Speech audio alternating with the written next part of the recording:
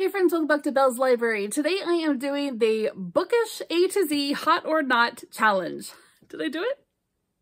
Bookish A-Z Hot or Not challenge. Tag. I was so close. Okay, start over. Hey friends, welcome back to Belle's Library. Today I am doing the Bookish A-Z Hot or Not tag. I got it. Okay. This was created by another bibliophile reads, and I was actually tagged in this tag twice. 3 months ago. But there's this little place in your section, like your comments section, that says mentions. And if you click on that, you can see all the people who have tagged you in videos. Yeah, I know that. I've been on YouTube for 10 years. I should probably have figured that out by now, but thank you to whoever pointed that out to me.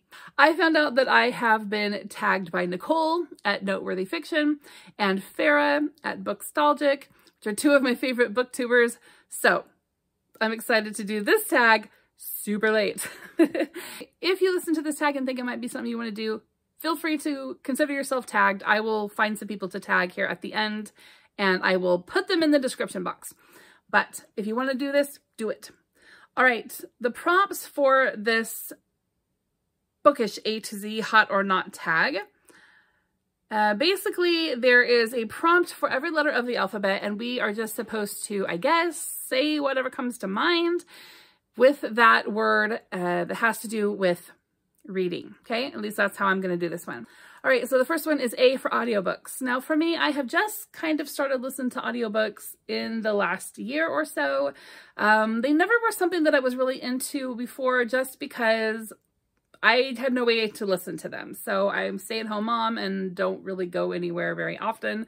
And if I do, it's just within a couple of miles of my house. So I couldn't really listen to them in the car or anything like that. I don't have like a commute or whatever. And then in my home, I've got 400 million zillion children and I homeschool. And so I don't have a quiet house ever to listen to an audiobook then. And if I were to put earbuds in my head, then I would miss all of the crazy things that my kids are up to. And so I have to be, you know, sort of aware. So I haven't really listened to audiobooks in the past. However, lately I have got a chance to listen to a couple. When I went on my trip to Arizona, I listened to a couple. While my daughter was off hanging out with her boyfriend, I would drive around and go to little free libraries. If you guys haven't seen that video, I made a video about all of that. And so I listened to my audiobooks then. And then also, I just got one off of Libby. I've talked about that in a video that I put up last week where I was super grumpy. Sorry about that. But it was the Moby Dick thing that I listened to on Libby. And that I just put in and listened to as I was driving around and doing errands and things over the last month or so.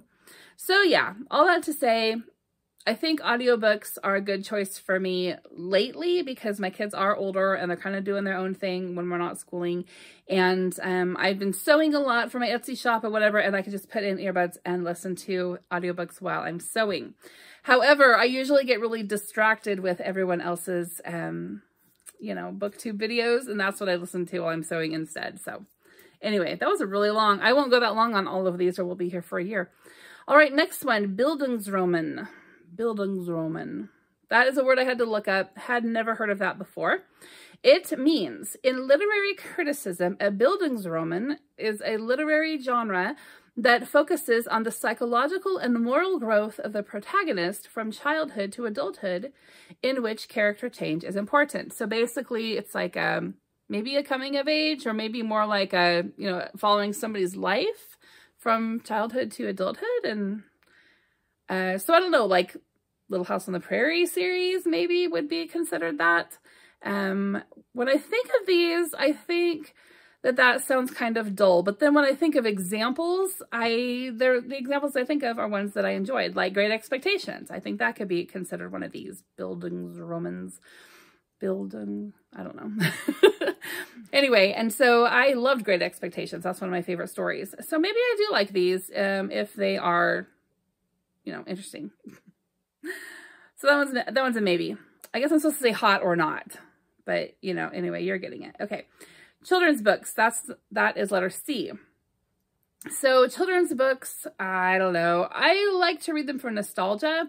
And every now and then I might pick one up if it looks really cute. I talked in an earlier video about this series by Anna James, the Pages and Company, and the kids like kind of travel in and out of books. It's cute. but I couldn't read like over and over and over again. Like I couldn't read more than one children's book at a time, unless I'm reading it with my children. So I read with my kids all the time. We have several different chapter books going right now. With one kid, I am reading through, it's called Our Island Story, and it's like a history of England. And then with another, and we're also reading through Little Women, me and this daughter are. And then with my son, we are reading through Robinson Crusoe. With another daughter, we have been reading through the Babysitter's Club series. Actually, with two of my daughters, I've been reading through the Babysitter's Club series. And then I'm also rereading for the who knows how many billionth time, Little House on the Prairie series with one of my daughters. And so I like reading children's books if I'm reading with my kids or to my kids. But I don't necessarily, you know, get really excited when I pick them up or find them. But sometimes, like I said, I'll read things for nostalgia. Like Number of the Stars by Lois Lowry. That was one that I read as a kid that I have reread as an adult. The Mixed Up Files of Mrs. Basil Frankweiler by E.L. Konigsberg. That's one that I read as a kid and that I really liked. So, you know, just depends. All right, D for digital. I do not like reading digital anything at all. No. E, experimental. I'm thinking that that means that like the person is experimenting with a genre that's new to them or that's weird and new to all of us. I don't think I would like that, but I don't know. F for fantasy. So I don't like fantasy stories at all, but I am going to challenge myself in the next year or two and at least read through the Lord of the Rings series and the Narnia series, which I actually think I'm going to like. But overall, I do not think that I like fantasy. I did not like the Neverending Story. I've tried to read that. I did not like that. I couldn't ever get through that one. I can't get through like the most horrible book that I think I've ever read that I thought I would love was The Princess Bride. I love the movie so much, but the book, no. All right, G, graphic novels. I don't really like graphic novels. They kind of fit in the category that I'm going to talk about here in a minute. I don't enjoy them at all. H for horror. No, I do not read anything horror at all. When I was a kid, like way too young to be reading this kid, I was like 8, 9. I read a ton of Stephen King. I didn't really get all of it, but I got enough to be completely freaked out. And that was the last time I read horror. And now it's just, I don't think I would be as freaked out. It's just not something that I really want to put in my head. Inspirational. I don't really want to talk about this. Okay. When I think inspirational, I think Christian fiction. That's just what comes to mind. And I can't stand Christian fiction. Now, I am a Christian, and I appreciate that there are people out there writing books that are intended to glorify God. But I think inspirational fiction is, for the most part, really preachy and contrived. I can get through biblical fiction good if we're telling the story of things that happened biblically, so it's more like a historical fiction. But if we're just talking about a girl who, you know, had this normal things, whatever, a mystery or whatever it is, Victorian, whatever, historical fiction, some kind of a thing like that, and we're just inserting Jesus in the Bible and now, and you know, she's nice, and then somebody gets saved and somebody, you know, stops drinking or whatever. Like, it's all seems so contrived and so preachy. I can't stand Christian fiction. And because I am a Christian, a lot of people ask me, what are your favorite stories? And I'm like, none of them. Don't read them. Just go read the Bible if you want to read stuff about God. I can't stand inspirational fiction. All right, J for journalism. Is this like, do I like reading newspapers or do I like reading books about journalism? Journalists. I was a journalist and a newspaper editor for a little bit. I don't know that I'd like reading about them, and I don't really like reading the news. So I don't know, maybe that's a not for me. All right, kitsch. K for kitsch. Kitschy. Kitschy. I can't say that word, you know, in the right way. So I just say that. I don't know that I can say that word in the right way. So here's a definition for you. I had to kind of look this up because when I think of kitschy, I think it's one of those like false cognate things where I think of kitchen. And my kitchen is kind of kitschy because I have a lot of like just little cutesy things in there. So it's kind of a word that means sort of like cutesy. This is what I found. relating to literature. It says the beginning of the 20th century defined kitsch as a term referring to productions within popular culture that showed a lack of depth and thought. So, words that I associate when I, think about kitschy, like in reading, I think of something cutesy, something that I can kind of like check out on, something that might not necessarily be naive, but it's just kind of like inspirational Christian fiction. I don't know, just like a, like a beach read or something, but not even, but even kind of worse than that. Just a beach read that was like so sappy. And like, when I think of romance, all of them go in this kitschy category. It's a definite not for me when it comes to books. When it comes to kitchen decorations, yes. But for books, this whole just, if I'm not, I really think that these are going to depend on the person and what they enjoy. For me, this is, like I said, the perfect word for a lot of that inspirational fiction that I come across.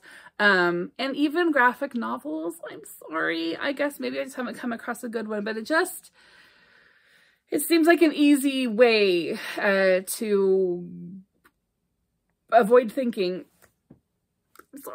I'm sorry I said that. It seems like a waste of time to me. If I'm not learning, and maybe this makes me sound like a book snob, I'm okay with that. If I'm not learning something or I'm not inspired to go learn something from what I've read, I feel like I wasted my time. So I'm not one of those people that just reads to check out on things. If I find myself checking out, I get frustrated. And that's one of the reasons why I'm kind of frustrated with my choice for March of the Mammoth, but it's my own fault. I chose something that I already know a ton about. I chose something that I've already been learning about and researching for a good 15 to 18 years. And so it's not really new information to me, so I'm getting bored with it, right? So that is that whole genre, that whole term for me, kitschy. If I'm going to get bored with it and I'm going to check out, I don't want to read it. And I know that a lot of people actually use reading so they can check out. So that's totally understandable and fine. That's just not what I use it for. So yeah, that's a not for me. Okay, library. The other two people who did this did it in 14 minutes. I don't know how they did it in 14 minutes. This video is not going to be 14 minutes. Okay, library. I don't use my local libraries. This is another little bit of a rant, but one, every time I go check out library books, I just don't read them. And I think it's because I have this, okay? I've talked about this in previous videos. These two shelves right here are 5 and 5. So there's 10 of these little rectangular blockies, and they're all full of books I have not read yet that I have picked up from all over the place, right? I either bought them or was given them, or I found them in a little free library or something, but it's basically my TBR shelves. And so I have no need to go to the library at the moment. And what I find is I'll get this big stack of books that looked good, but then I will not read them because I'm reading from my TBR shelf. So maybe I will, and I have used the library a lot in the past, and maybe I will in the future, but for now, I don't really use it. And my libraries, the one in my town, I have refused to ever go into again unless I'm shopping at their shop because they're so loud. And I want them to bring back the mean old librarians that used to shush you all the time. Tell you have to be quiet because you're in the library. People are studying, people are reading, people are learning. I miss that. I don't like that libraries are these community centers now. And I know that actually that's probably what they were back in the day, were these community hangouts, right? But I'm not loving it. So anyway, I don't go to the library very much. All right, M, mystery. I like a mystery as a subplot or if it's just really good, okay? So like, but my definition of really good might be funky because like my definition of really good mystery is something like Wilkie Collins' Women in White. That is a really good mystery, even though you know everything that's going to happen. Oh, maybe, I don't know. I think maybe I like seeing how it's all going to play out. I don't like murder mysteries unless they're like those ones. Okay, this is my kitschy spot. I changed my mind. Maybe I do like kitsch for just one thing. And that is like cozy mysteries about like a bakery or like somebody who's cooking or like a bookshop or something. Like there's this author, is it Tamar Myers? Tamar somebody. I'll find her and put her up here somewhere for you. She wrote, and I don't know if she still does, but there was a series on, like, it was like Amish murder mysteries. And I think she's like a former Amish or has Amish people in her family or whatever. They are so stinking funny. At least they were about 10 or 12 years ago. Maybe they're not so much anymore. Maybe I shouldn't recommend them until I reread. But I remember them being really funny, and I really did like those. So that kind of mystery I like. I don't like something that's super serious, although I do like things like Brad Meltzer or even like Dan Brown. So I don't know, are those mysteries? Are they more like political thrillers? Are they more like ridiculous craziness? I don't know. I'm not sure how I feel about mysteries. But I do know that I've had a struggle getting through Agatha Christie. I love watching them. I love watching mysteries. British mysteries, I could watch them. I just eat them up. But reading them, I don't know. Okay, in nonfiction, yes, this is my favorite everything. I love nonfiction. I love learning about things, whether it's biographies or memoirs, travel stories, historical, you know, whatever's, studies on this and that. I like I said, I like reading about people who have, you know, done cool stuff, invented things, homesteaders. I like reading cookbooks. I like nonfiction. Okay, O. O is for omnibus. Now, omnibus is like a anthology of an author's works, usually like all related to the same like general subject. So like everything Charles Dickens had to say about labor, you know, the needs for labor reform or something in the Victorian era or whatever. Yeah, they put them all together in an omnibus, okay? And that you just read everything that this author had to say about that. So I haven't really even read a lot of those. The closest thing I've read to that is like a compilation of stories by the same author. So something like Eudora Welty or Nathaniel Hawthorne, or I'm still in the middle of the Elizabeth Gaskell one. There are Gothic stories that I'm still not enjoying. Although I did like Lois the Witch. So compilations, maybe I might like those. But actually this actual definition, I don't think I've actually even read one. All right, poetry. I do not like to read poetry. I am currently going through a book of Emily Bronte's poems that my husband bought for me as a gift, and I am actually loving that. But for the most part, I don't seek out to read poetry, and I don't, in the past, have never really liked reading poetry. But I love Emily Bronte, so I would literally read like her shampoo bottle because I really like her. So after I get done with this, then, you know, maybe I'll find another one. Oh, I guess I did like the Tennyson Idylls of the King, right? Is that what I'm thinking of? Where we're talking about King Arthur. I read some of that with one of my daughters a couple years ago, and I did like those. So I guess it just depends on what the poetry is about. I don't like love poetry. I don't like romance anything, but I guess we're not to R yet. Okay, quest. So, like I said, Lord of the Rings, that is on my list here.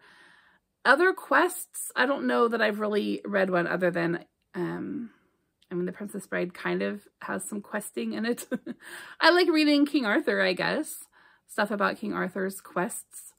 But I don't know. I guess I haven't read a whole lot lately, at least in the last, you know, couple of decades of my life. Romance, I don't like reading romance. I don't even like it as a subplot. I don't even want, nobody falls in love. Nobody gets to love in my world. Just be who you are. Either already be in a relationship and don't talk about it too much, or just be single. Like, I don't want to read about your romance. Okay, I got my own love story. I don't want to read yours. Okay, science fiction. S is science. Okay, S is science fiction. Now, I have always said that I'm not a sci-fi person at all. However, I said that and my husband's like, oh, you should watch Stargate SG-1. So 20 years ago, probably, we started watching Stargate SG-1, and I love it. Like, that whole world is a real world somewhere. And those people are real, and everything that has happened to them is real. I am so obsessed with Stargate SG-1, it's not even funny.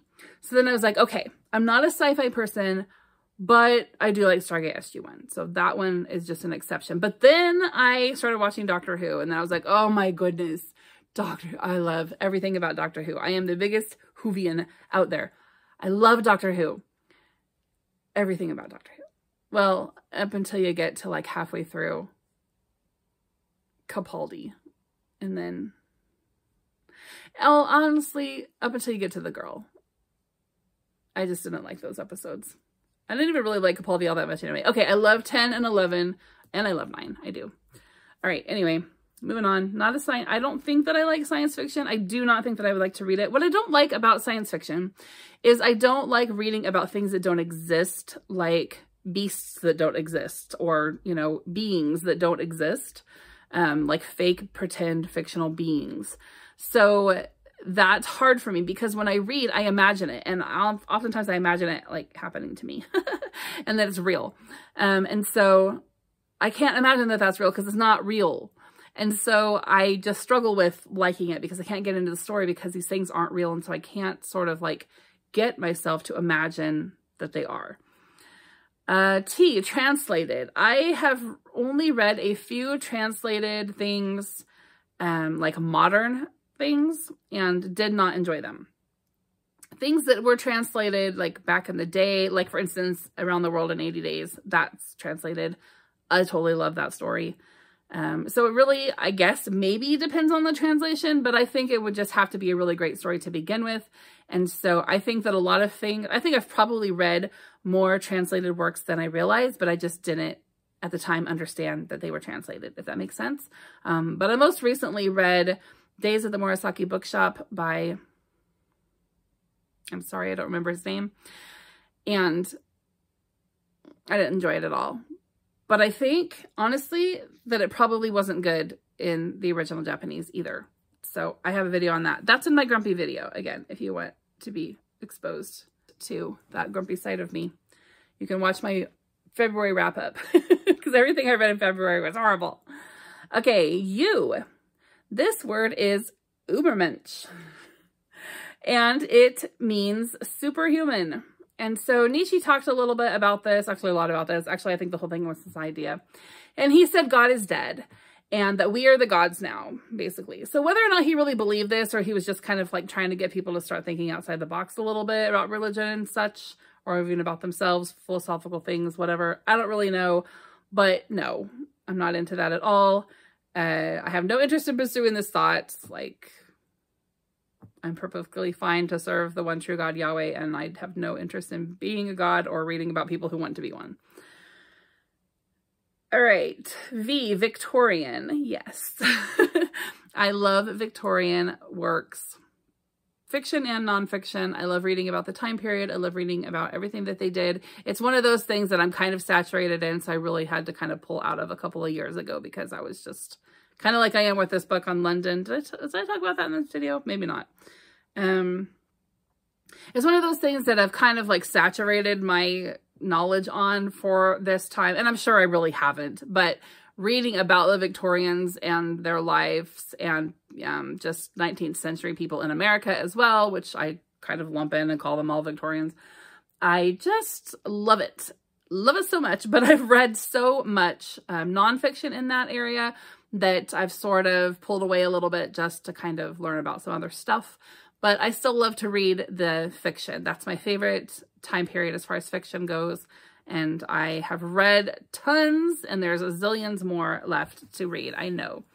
There is a bookshop local to me that gets a lot of old, like, antique books in, and she sells them for super cheap. And so it's like all these stories that Victorians were reading, right? It was like their kitschy books, or they're just sort of like, you know, read it, but it's not really a, you know, something you're going to keep forever. So you're going to trade it with your friends and whatever. It's just like their stuff. Like they're just regular old women's fiction or whatever. She gets a lot of that kind of stuff. So stuff that, you know, you haven't heard of, nobody would call it a classic or whatever, but I enjoy them. So I would call them classics and they're just fun old stories set in Victorian times and written in Victorian times. All right. W is Westerns. I don't know if I've ever read a Western in my life. I have no desire to read a Western. So yeah, that's a not. X-rated, nope, not gonna put that kind of, I got enough drama already in my head besides taking on everyone else's X-rated drama. So yeah, I don't have a lot of X-rated drama in my life. I guess I should clarify there. All right, why young adult? I do enjoy some young adult now and then if I'm in the mood. To me, that's one of those kitschy reads. That's one of those beach reads that I'm just going to kind of reread, throw away, and not think about, just check out young adult fiction. I haven't found anything super deep that I have enjoyed there. And so, yeah, I mean, it's not hot, but it's not. It's just kind of whatever. And then the last one is the zeitgeist, which basically means kind of like the spirit of an era. And yes, I do like these sort of, you know, reading about particularly specific eras in particularly specific places. I love reading about like old New York, like Time and Again. There's a Time and Again, and then there's a sequel to that by Jack Finney. I love those books so much. All about old New York and the history there and just the feeling, and I think, you know, and things like Gatsby or whatever, like I think I would even grasp all that so much more if I was familiar, had ever even been to New York. I'm not a New Yorker. I don't know any New Yorkers, and I've never been there, and I'm not even familiar with, I've never even been to New England. So I just, I can't relate at all, but I love reading about it. I love reading about, you know, the people who went on the Titanic and came off the Titanic and just how that all came down. I love reading about immigrants who have just entered into New York and, you know, all that. Love it. All right. I love reading about Regency, Victorian, Edwardian. They all have their own little spirit of the era. And it's a different feeling for each one of those. And so World's Fairs, that's another one. And I know that World's Fair is sort of like, you know, traverse, is that a good word? The different eras, of course, but just that feeling of it. And especially, you know, like the Chicago World's Fair. I love reading about, you know, the Victorian times World's Fairs. So good. All right, I got through the list obnoxiously, but I did it. Hope you guys enjoyed this video. Consider yourself tagged, like I said, and I will tag a few of you down in the comments. I'm going to look for some people that I haven't tagged before in other stuff. But I love to be tagged in videos. So if you do a tag and you want to tag somebody, tag me. I will do it. Hopefully not 3 months late. Hope everybody's having a great day. I'll see you soon. Bye-bye.